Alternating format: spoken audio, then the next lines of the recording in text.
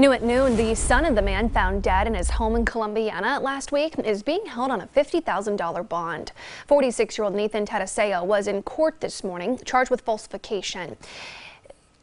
Columbiana Village Police say Tataseo gave false information to officers investigating his dad's death. 76-year-old James Tataseo was found in his home on South Elm Street last Thursday night.